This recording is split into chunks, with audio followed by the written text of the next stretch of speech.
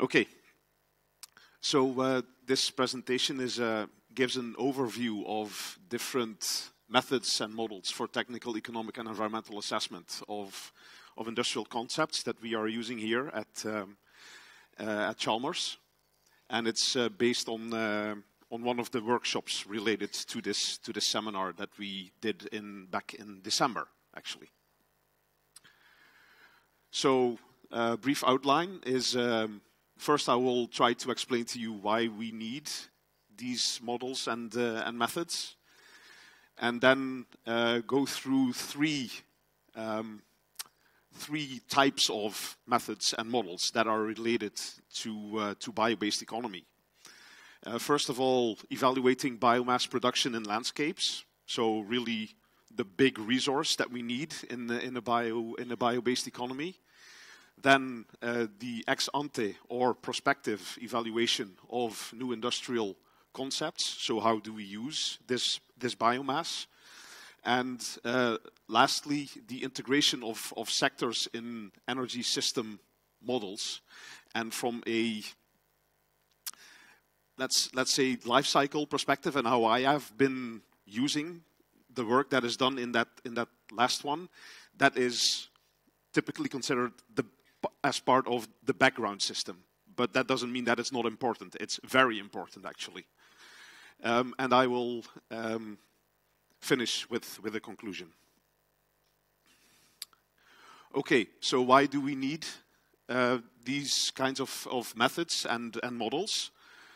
First of all, we are looking at this move from a fossil-based to a more bio-based economy. If it will ever achieve 100% switch, that remains to be seen.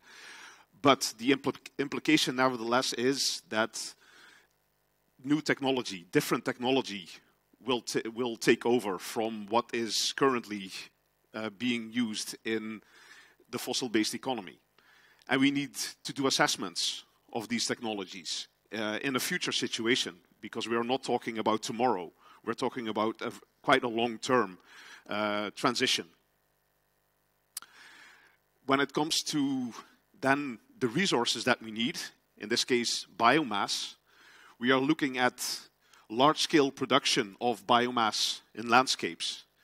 And we're actually, what I believe is, we are looking at such a huge scale which is just unprecedented. In human history, if we were to move completely from fossil-based to bio-based economy, that is. So that may be a Pandora's box. We need evaluation of impacts of such a large-scale production of biomass. Furthermore, biomass is renewable, so is good in that sense, but still it is also a limited resource. And therefore, we need an efficient use of the biomass in industrial concepts that are currently in development or will be developed in the future. And then when it comes to energy systems, and again I put this line here with my life cycle hat on, the energy system interacts with all the elements that I mentioned before. So it is important in terms of, can we use biomass also as an energy source, but also how are we going to use the energy? And that is especially what Simon was talking about, the energy efficiency.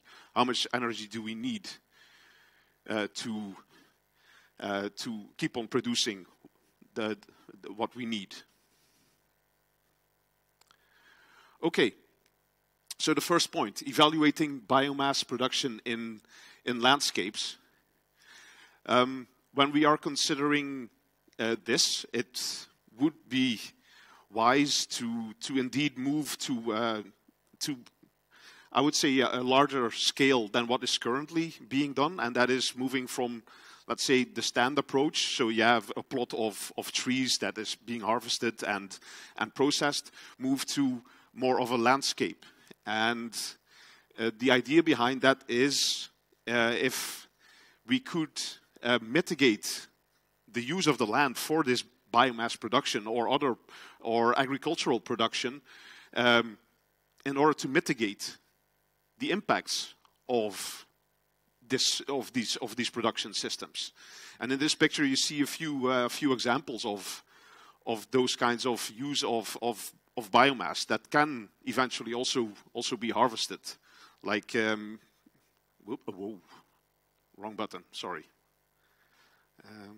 Yes, here windbreaks that might reduce the amount of erosion of the soil.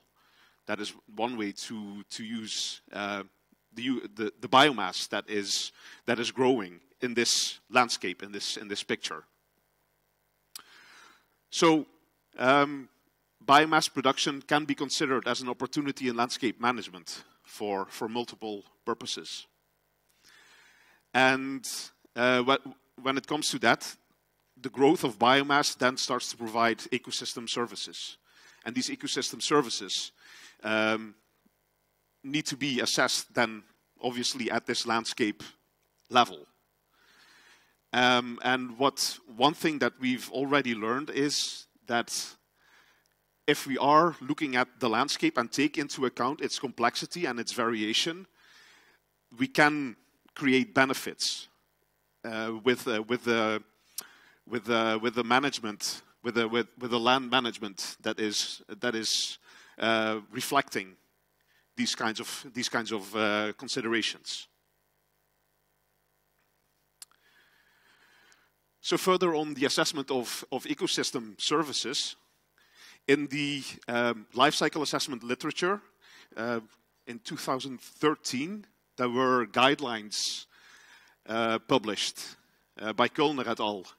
On the assessment of land use impact on ecosystem services. There are, however, still some methodological pitfalls when it comes to the assessment of these ecosystem services. And maybe the one that is most, how can I say, most problematic is the definition of what is potential natural vegetation. And that is, the potential natural vegetation is defined as the expected state of mature vegetation in the absence of human intervention. So imagine here in Sweden we have mostly managed forest now. What if we leave it alone? Will it really go back to the state of the forest of 1,000 years ago? Probably not. A more extreme example, I'm from the Netherlands. What do you think the potential natural vegetation in 1/3 of our country is? It's water, yes. Salt water. So, obviously, well, yeah, it doesn't really fit the description there. So here, this definition, just that, is still a subject of discussion. Also, there is not too much experience yet with the assessment of ecosystem services when we put it in a life cycle assessment. There are 5 ecosystem services that can currently be assessed, and those are, if I remember correctly, climate regulation, fresh water regulation and purification, erosion prevention, and biotic production potential. But many others cannot. So there is still a lot of work to be done in order to fit this assessment, at least in the life cycle assessment framework. Also, one question that is not conclusive, or the answer is not conclusive yet there, is how can assessment of ecosystem services at the landscape level be fit into a product-based LCA? So we're talking about different scales here. We have landscape.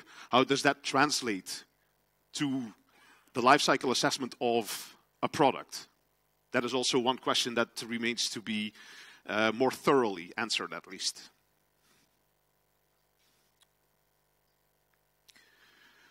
Okay, next topic is ex ante, or prospective evaluation of new industrial concepts.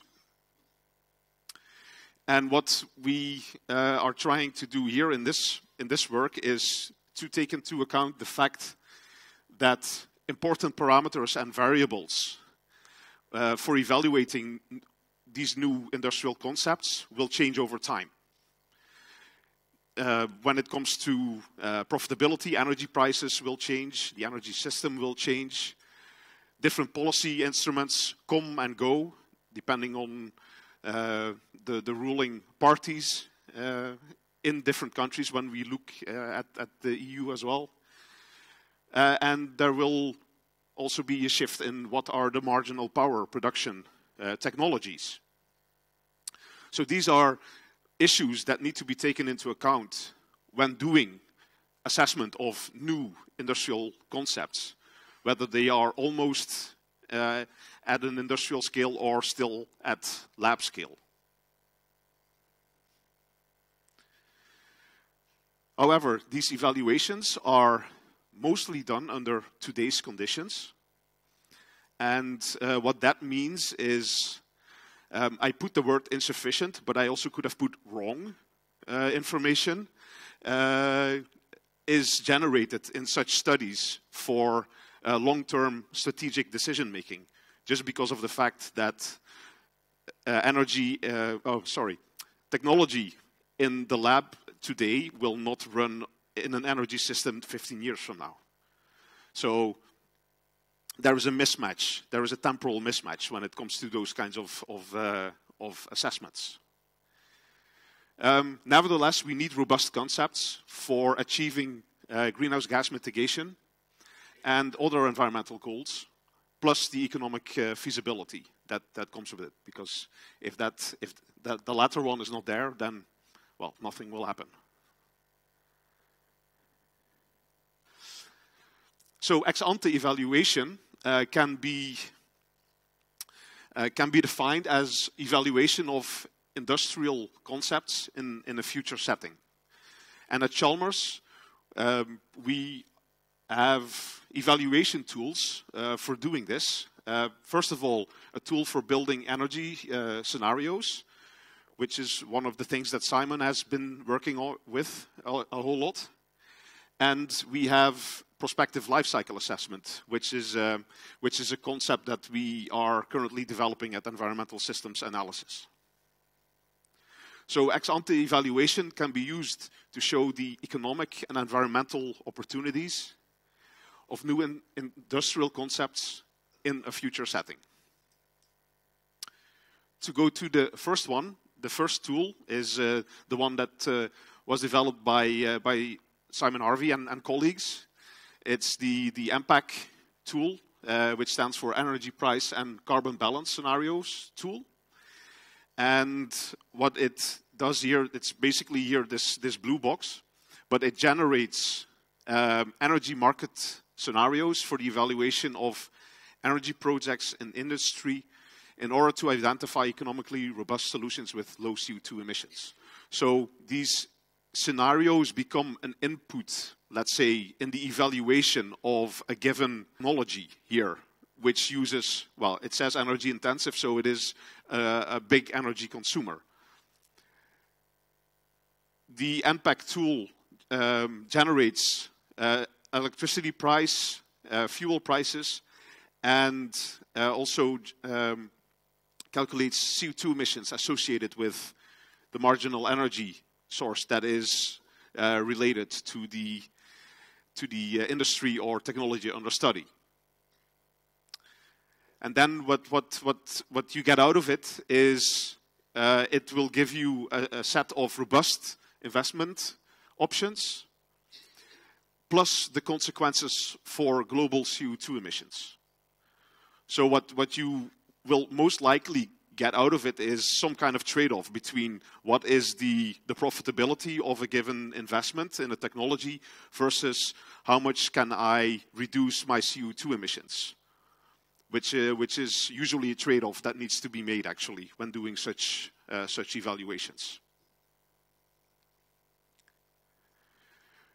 In a bit more detail, Here you see different modules that are part of the NPAC tool.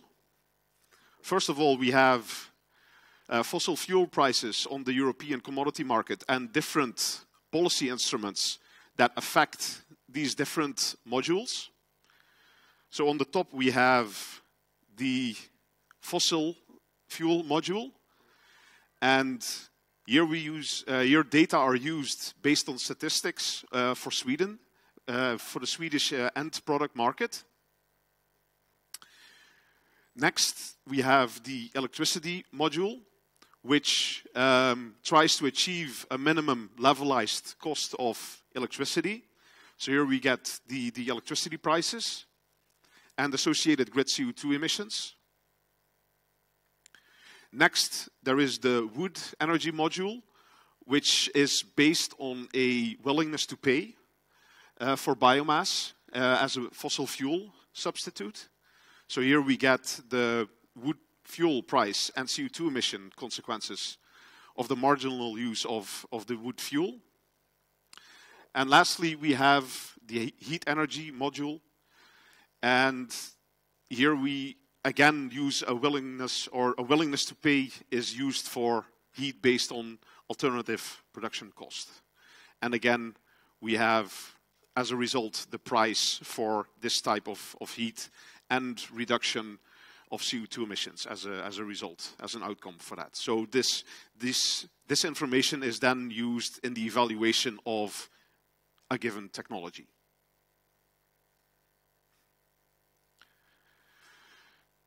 Then my own bread and butter, life cycle assessment.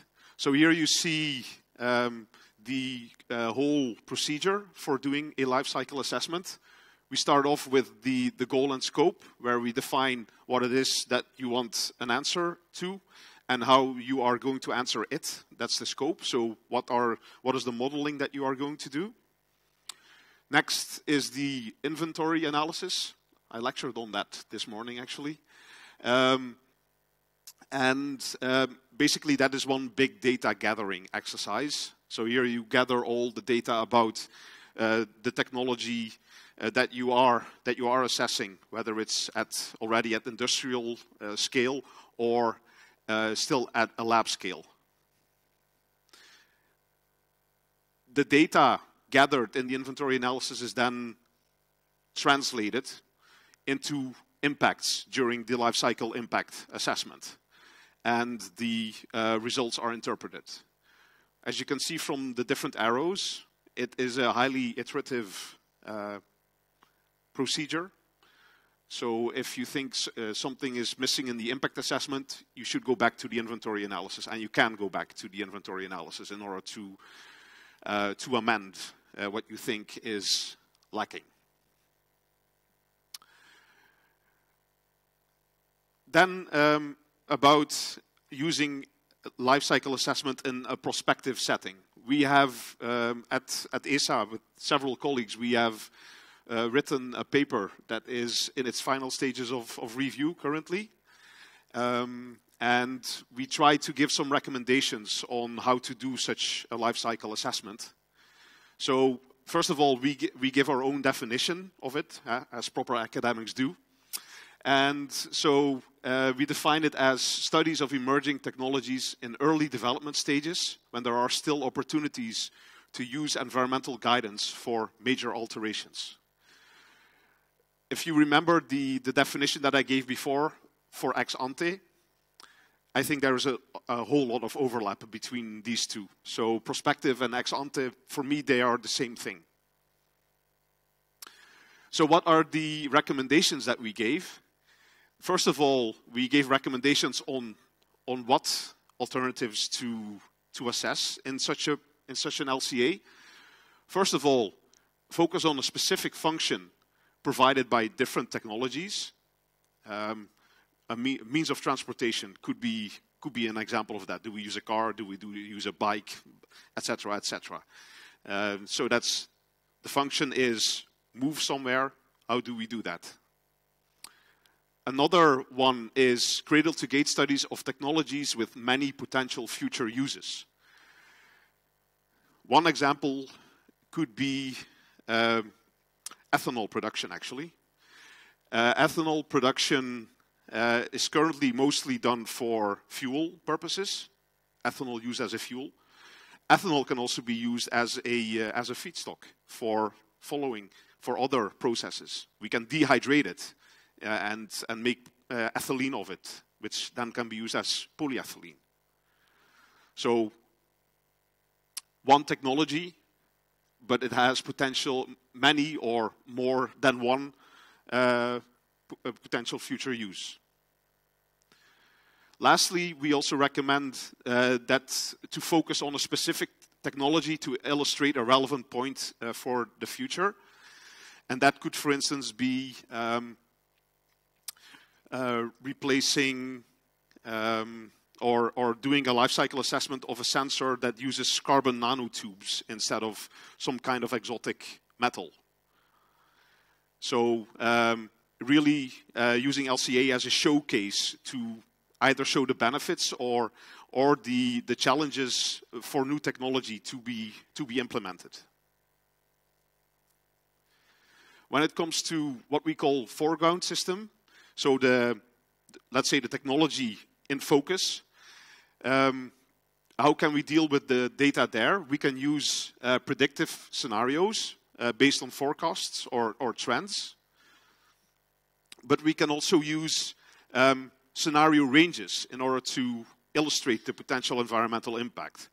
An example of that is, for instance, having an energy-intensive technology and placing it either in Poland or here in the Nordic countries, so that the impact of the energy system becomes apparent, and you get more or less an extreme range of the potential environmental impact of said technology here in Europe.